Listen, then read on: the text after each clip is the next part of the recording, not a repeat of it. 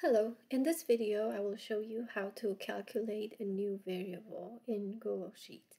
I have a very small data set here that includes 7 individuals, and for each individual I have their test score on test 1 and test 2.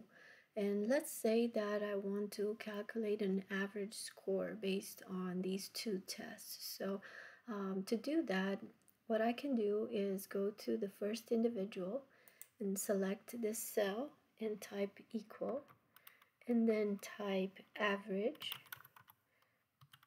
And I can already see that average is a function that is already built in Google Sheets. So I don't necessarily have to specify the formula for calculating an average score. So I can just select this function, and then I select the cells that I want to include in this calculation. So in my case, I want to include these two cells, test 1 and test 2. So I'm selecting these two cells, which are cells E2 and F2. I am closing the parenthesis here because this is the correct syntax for the average function, and then I click enter. So I can see that the average score for individual number 1 is 82.5. Now, Google Sheets is a very smart program, and it automatically gives you the suggestion to do the same calculation for all the other individuals. So if you just click this check mark here, it will do that automatically. But let's pretend that we don't want to do that. And the traditional way to do it would be to click on this value, then we click on the dot that we see here in the lower right corner, and we can just drag this area for all the individuals where we want to perform this calculation, and the same results will occur in this column. So I can just name this column average score.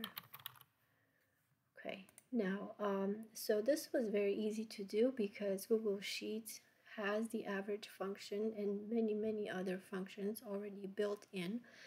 But I can calculate new variables by specifying my own formula. For instance, let's say that I want to give all students 2 extra points as an extra credit. So I want to compute their final grade